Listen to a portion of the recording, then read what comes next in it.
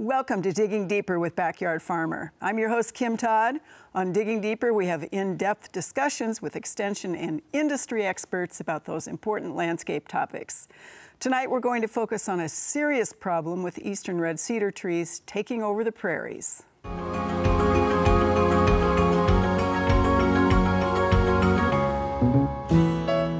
Thank you for joining us once again for Digging Deeper with Backyard Farmer.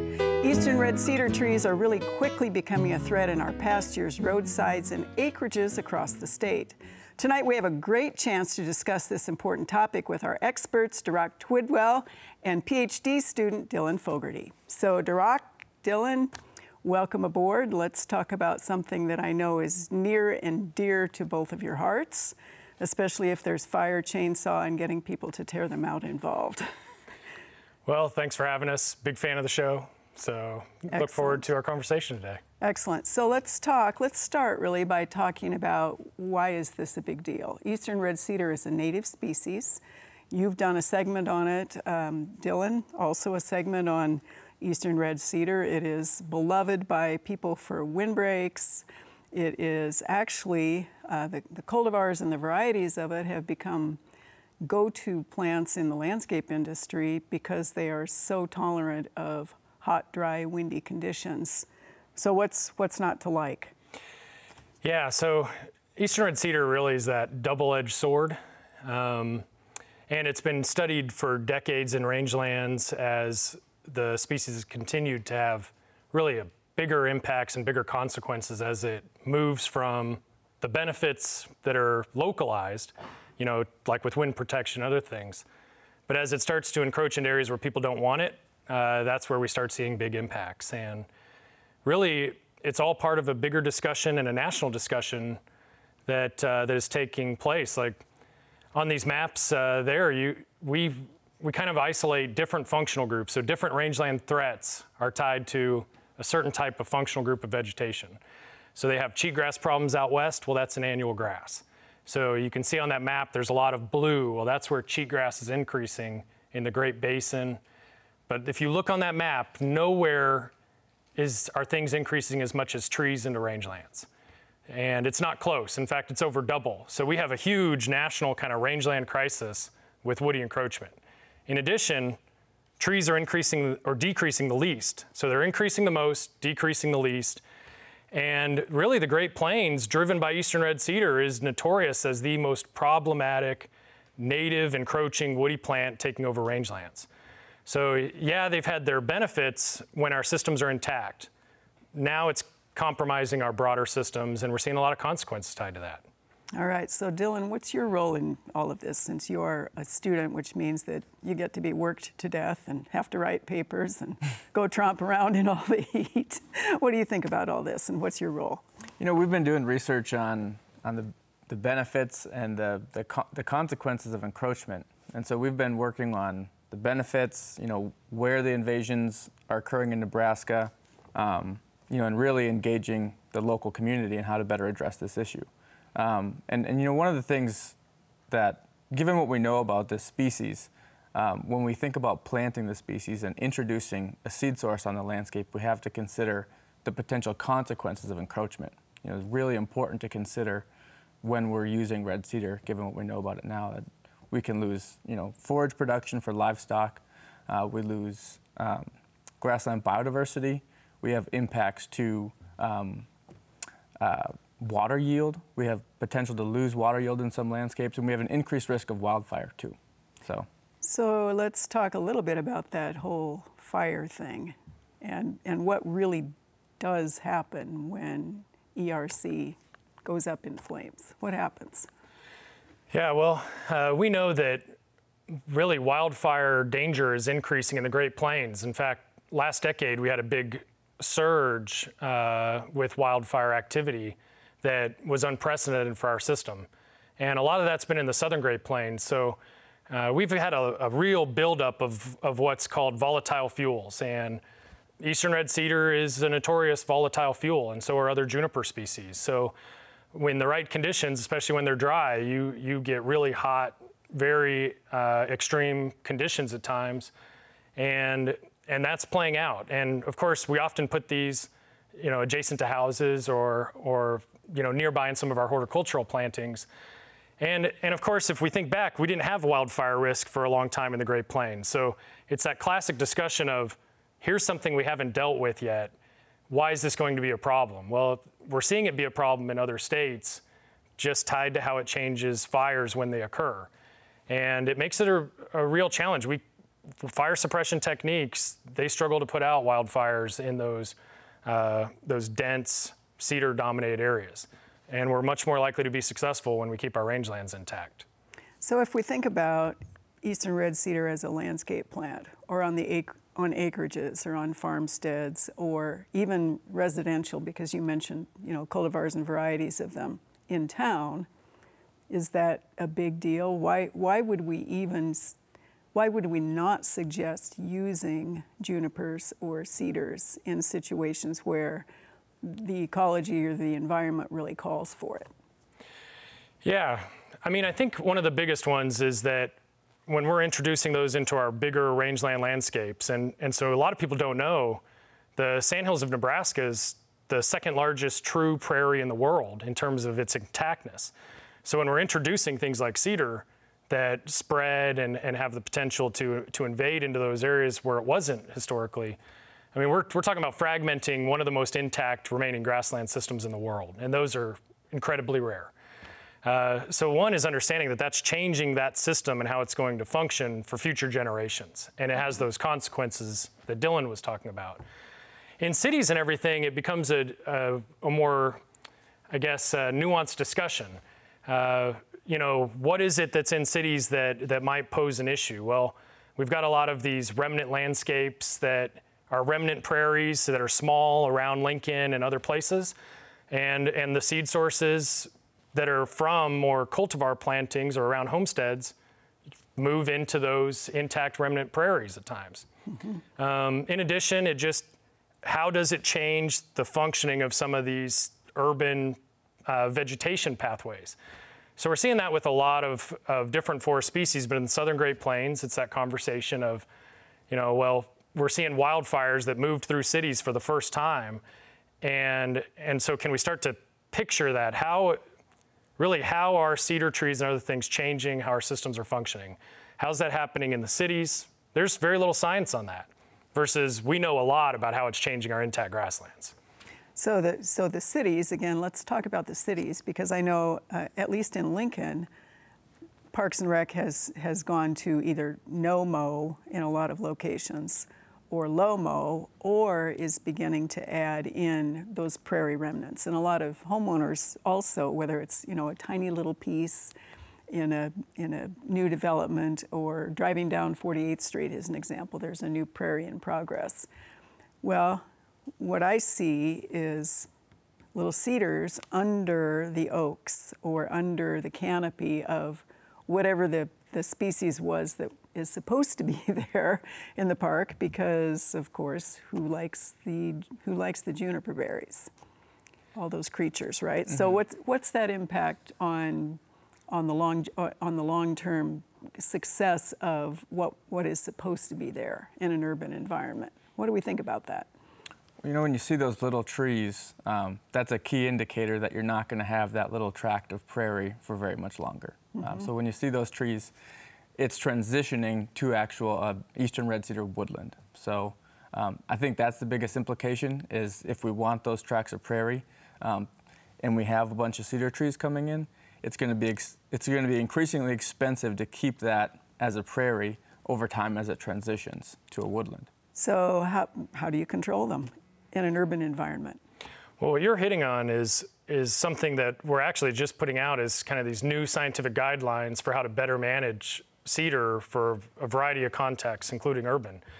And it's pretty obvious. You have seedlings, well, that invasion pathway, what happens next? Well, seedlings become mature reproducing plants that create more seedlings. So the ball starts rolling down the hill and gets away from you. Well, we want to implement practices before seedlings emerge. And that's what was magical about prescribed fire, or magical about fire historically. Conifer trees hate fire because they're so sensitive to fire. It kills those seedlings and it consumes the seed. So it prevents even this whole thing from happening.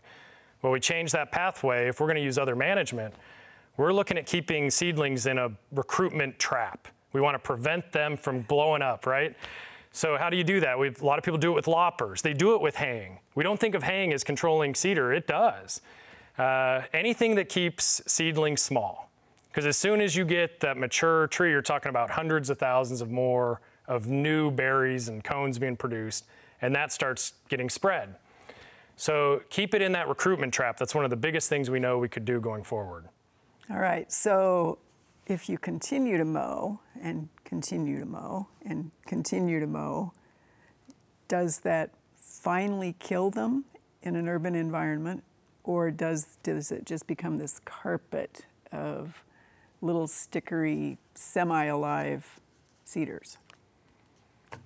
It's going to depend on how close to the ground you mow. So I've seen in parks where they mow frequently, you have a fairly thick stem cedar tree that's this tall, but has kind of foliage growing outwards. Yeah. So in that case, you're going to get a lot of stunted cedar trees.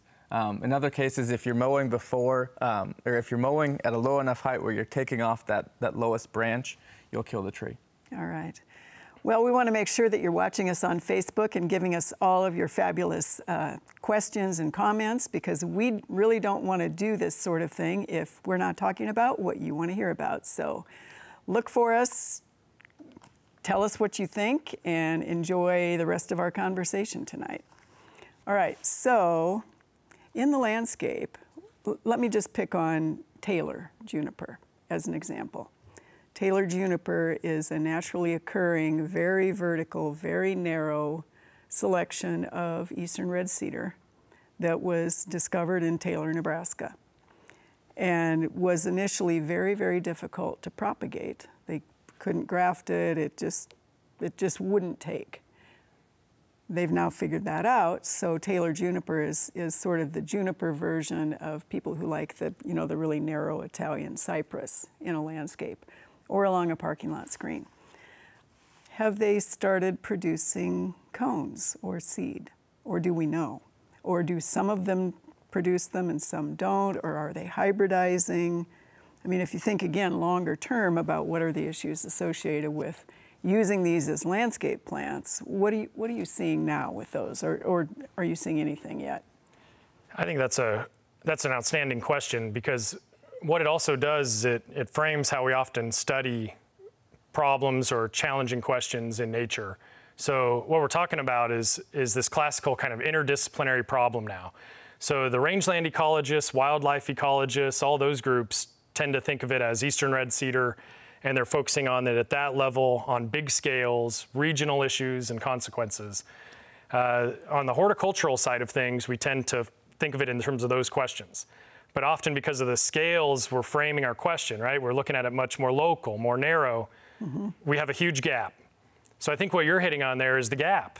And if we understood that gap, we'd have better solutions. So there's real opportunities for taking horticultural expertise and some of this, landscape-based ecology expertise and bridging it.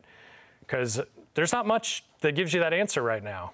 What we do know right now with how we see the system is that when we see large trees that are encroaching in areas, there is something driving that seed source. Most of the recruitment's happening within a football field right now of a seed source. So it's strong spatial order of encroachment. It's not just this long distance transport. So it tends to suggest that, there's reproduction happening in some context, given the encroachment happening in that part of the sandhills. It's just what's driving it. So maybe our viewers don't understand either the difference between male and female, because they may say, well, I've never seen cones on any of my cedars or my junipers in my landscape. So talk about that, and is there progress possible on that, or is it just outrageously expensive? Well, so it is a dioecious species, so we have male trees and female trees. Trees with both male and female parts are extremely rare. There's been some work on developing all male trees. It hasn't got to the production point where they're distributing those trees, but it's been ongoing research. But so far there hasn't been anything real promising to say we're going to have, be able to mass produce all male trees, or even identify at a young age which trees are male and distribute those trees. So, which is, again, in the plant world, especially if it's a woody species, it can take a decade or more before you actually go into reproductive age with those plants. So fingers crossed, but we're going to have to come up with something different in terms of either discouraging the use or managing, again, that gap between here's what's going on in the landscape world, here's what's going on in the natural world. This is maybe especially true when you think about communities growing outward, and even, you know, even smaller communities, not just Lincoln and Omaha, which continue to go off into, you know, acreage development or kind of that leapfrog of a new development that is along a trail, as an example. So what do you see, or what do you think about in terms of how are you doing that? How are you working with communities? Let's kind of have that as our last piece of the discussion. Well, communities are critical because that's where the culture exists. So when we see the kinds of changes that are playing out across multiple states, and this is one of those conversations, it definitely comes back to communities and how communities can band together. It's, you know, you and I have talked multiple times, this is kind of like a bigger version of, you know, hey, if you have dandelion problem and you're my neighbor, then so do I. But now think of it on a grand scale. So yeah, we're very tightly coupled with making sure that the science that we're learning and these principles we're learning can be put to practice so that we can start to finally have success on this issue. So, you know, Dylan's been actually doing a lot of that work as part of his PhD, where he's working as coordinating these kind of producer-oriented efforts in areas like the Sandhills, but it starts trickling into some of these more urban conversations as well. Different values, different interests, but Cedar seems to affect those as well. And are we optimistic, Dylan, on making sure that that community connection happens as you work on that PhD? Absolutely. This is an issue this is a solvable issue. When we look at other trees, they resprout. They're very difficult to get rid of. Eastern red cedar is a controllable problem if we can have the cultural will to come together and do something about it. And that would be kill it. And prevent it. and prevent it from overtaking grasslands, absolutely. All right, excellent. Well, that is all the time we have for Digging Deeper with Backyard Farmer. I want to say thanks to Dirac and Dylan for coming in and talking with us today. We will be back next week with another in-depth horticulture discussion. And do be sure to watch Backyard Farmer live every Thursday at 7 p.m. Central on NET. Thanks for digging deeper with Backyard Farmer.